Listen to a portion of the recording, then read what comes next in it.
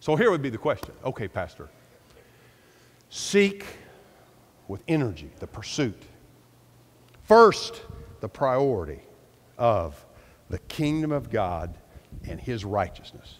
How do I do that? How do I do that?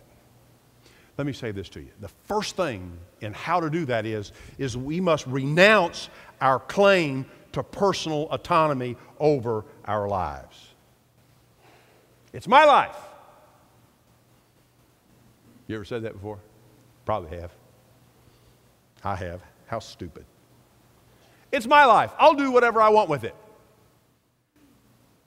It's my life. I'll do whatever I want with it. Really? Really?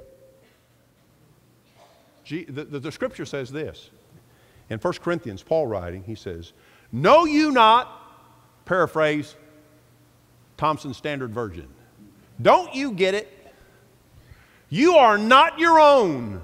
You are bought with a price."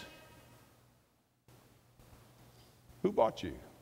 If you are God's child, you are bought with the price of the cross and the blood of Jesus Christ. You aren't your own.